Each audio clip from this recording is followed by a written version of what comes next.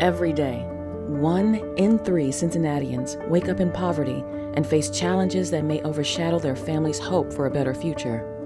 That's over 80,000 of our neighbors. Children who grow up in poverty are 32 times more likely to remain in poverty their entire adult lives. This is a generational challenge. As we get ready for the day, we are reminded that we have an opportunity to make a difference, an opportunity to make a change. Our doors are open to our neighbors who are in need of a better path to a brighter future. Every neighbor has a personal story of struggle and success. We are humbled to share just a few of these stories. We'd like to introduce you to Dustin, Alicia, Deasia, and Angela. From graduating from high school, I would say that I kind of had a big ego. I thought that I was unstoppable, and I never thought I would have kids. I always thought that, I was just gonna go into business. And then life changed. I had Vivian. Me and Viv's mom broke up 3 days before birth. She would not let me see her. The first time I held Vivian in my arms she was 6 months old. Holding her was it was amazing. It was like nothing else. It was like love. I don't know. Vivian's mother, she wanted something different out of life, or she more or less abandoned our daughter. It made it very difficult to raise Vivian with her constantly asking questions. Where's mom? I'd taken her to the emergency room. I was told that I needed to file for emergency custody. I ended up with full custody. And so now it's just working through trying to heal Vivian's trauma. On top of that, trying to find a job or a career that can fit into our life and our schedule. So what led me to CityLink was my water bill was due, and I was told to reach out to St. Vincent de Paul, and they referred me into the Cincinnati Works program at CityLink Center. I had the opportunity to work with Dustin as his service coordinator, and what I saw in him was a determination to make sure that he succeeded. When I was doing job search, I was coming into CityLink every single day. I didn't have internet access at home. It was great to be able to utilize the daycare services here on site and to be able to search for a job. I'd applied for a position at Jack Casino, and I went and did an interview. So I was offered the job at Jack Casino, working as a cage cashier in the finance department. One of the goals that Dustin shared with me in one of our follow-ups was the importance of his faith. And because we have spiritual growth here at the center, I was able to connect him with Pastor Strayhorn, our on-staff spiritual growth director. I needed for myself, for a long time, to belong to a church. So I have been going to New City Presbyterian Church from the recommendation of Pastor Strayhorn for a while now, and it's been excellent. Every week Vivian asks me, almost on a daily basis, Dad, is it Sunday yet? Can we go to Sunday school? By having God back in my life, what it really helps me with is to fall back on God's grand plan and to realize that God has purpose for everything. Life has kind of taken me down a road that I didn't expect, but it's been completely for the better. I never thought that I would find myself asking for help, coming to CityLink, having a child, Vivian. She's changed my life in ways that make everything worth it for what my dreams were to what they are now. And through coming to CityLink, finding the right community and the right church, it's given me that self-esteem to be able to believe that I can do anything I want to do, and to push me to have that goal of doing it for my daughter.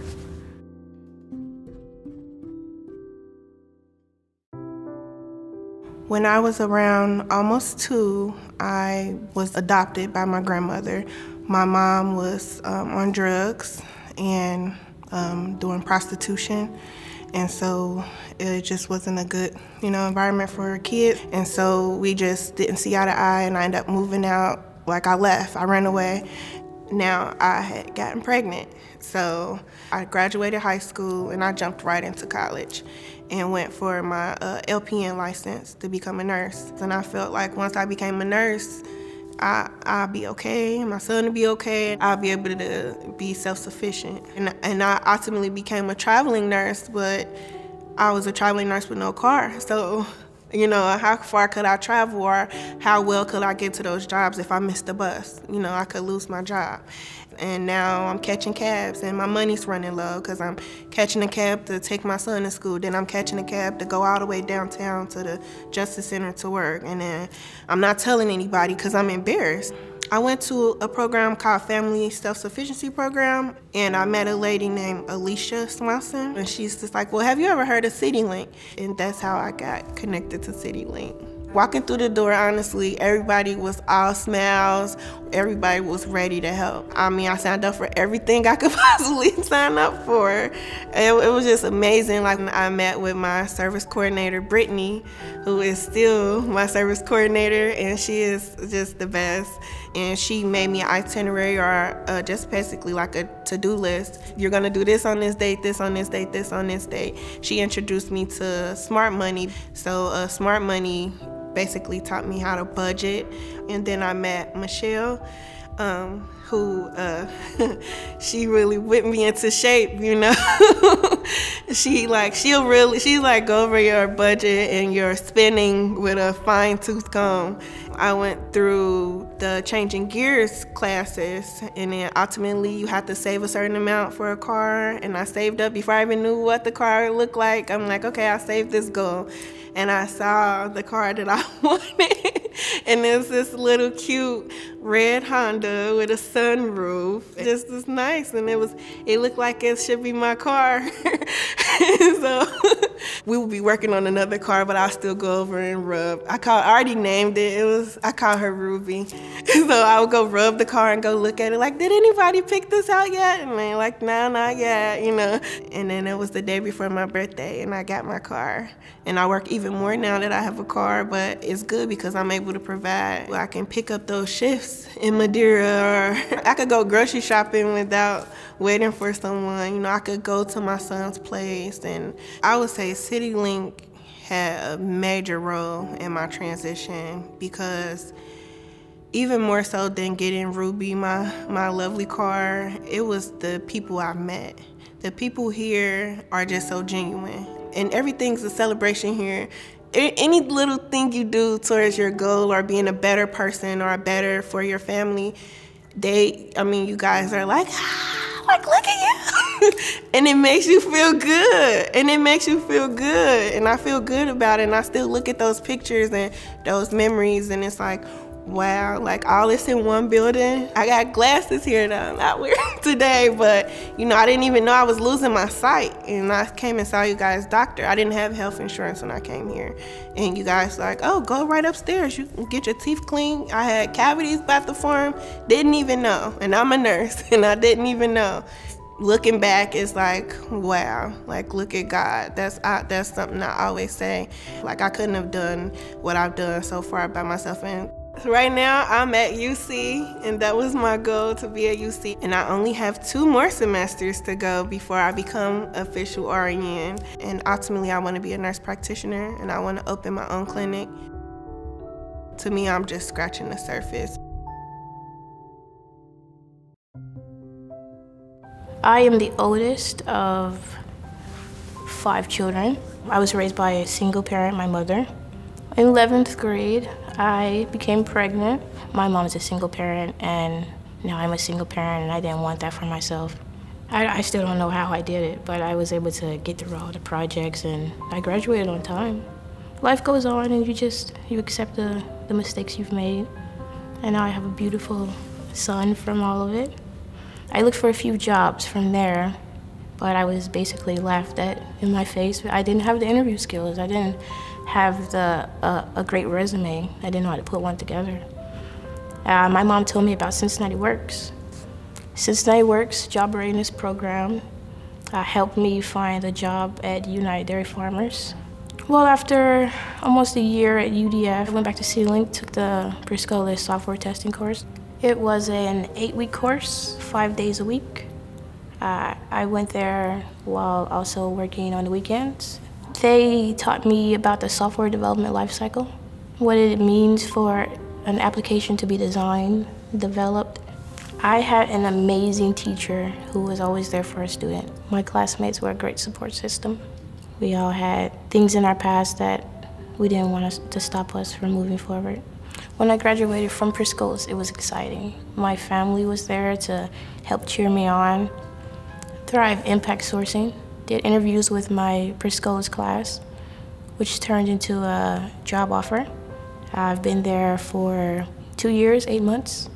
Thrive is a consulting company, and my current client is Crossroads Church.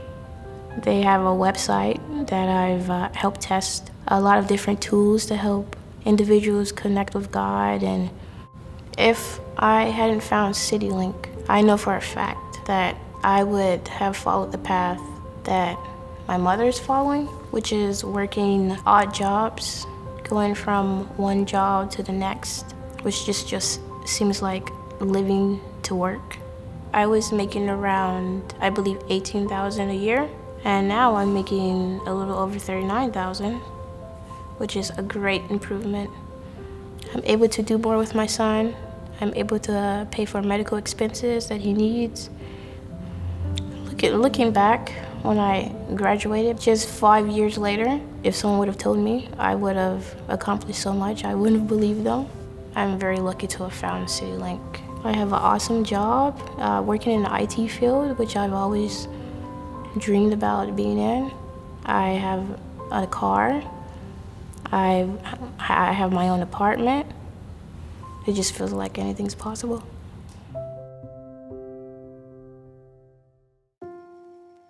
I was 16. I actually got with a boy, fell in love, and I had my daughter when I was 20, then my son when I was 23. We wasn't living exactly right. He got charged and he was sent to federal prison for 5 years. And now I'm in a house with these 2 kids. All the bills are due, and I'm like, I just lost control of everything. That's where my addiction picked up, and I did start getting into trouble because of it. When I actually did get arrested and everything for the crimes that I committed, I went in front of the judge by myself, because at that point my family was done, and she gave me 3 years. When I was released from prison, I went to Pathways in Cincinnati, and I did my last 6 months there, actually. Me and 2 other girls were down at St. Vincent's trying to get bus passes. The lady down there actually told us to try CityLink, so we walked down here, and Marianne was actually the first person we met. She came from behind the desk and asked what our needs were, and we told her, we're at a halfway house. We need bus passes, we need work. She was pretty amazing, actually. I have been serving at CityLink Center for 5.5 years in the role of hospitality, which is the Welcome Center. When I first met Angela, I could sense that she was nervous, she was overwhelmed, she was starting from square one. And as we had a conversation about CityLink Center, she became more relaxed. I also sensed a very determined, focused person that was going to do whatever it took to get her life back in order and moving forward. So having Monica as a guide has been so helpful to me. All I did was speak my needs to her, and she just listened to me, took in a little bit of my background because of my felonies and stuff, and she's like, okay, we're placing you at CEO. Center for Employment Opportunities, or CEO, provides clients like Angela who are coming home from incarceration with transitional employment that allows them to be paid daily. More importantly, they help clients find permanent employment. One of CEO's employment partners is JBM Envelope. it's been a fantastic place for Angela to land. She's currently been able to work there full time, and it's been beneficial to moving her forward in her life. They have a life coach there at JBM, so I was just really stoked to work there. After I did get my job at JBM, I came back to Monica. I was like, well, what's next? And she's like, well, we have smart money. Michelle taught me, how to budget my money, which I never did. I've been paying off my credit. I have saved over $3,000. I don't even know what even to do with it. And every goal that I complete just gives me more confidence, more momentum to complete the next one. I spoke with Monica. I said, okay, what's next? And she's like, we're gonna go ahead and sign you up for your classes for changing gears. You actually are hands-on, changing oils, changing tires, learning about basic stuff like that you should probably know as a vehicle owner. Katie calls me and it's like, I have a car for you to come see. I have my own car. Just getting them keys in my hand, knowing that that's mine and I worked for it, is another one of my goals completed. Especially my daughter being there to see it. I know she's so proud of me. Sometimes she just don't want to say it. I know she goes around and tells everybody else about her mom. So that's amazing. And just for her to count on me now, I would just never, ever give this back. I'm never going back from this point, only forward. Just recently, I started my second job at a rehab.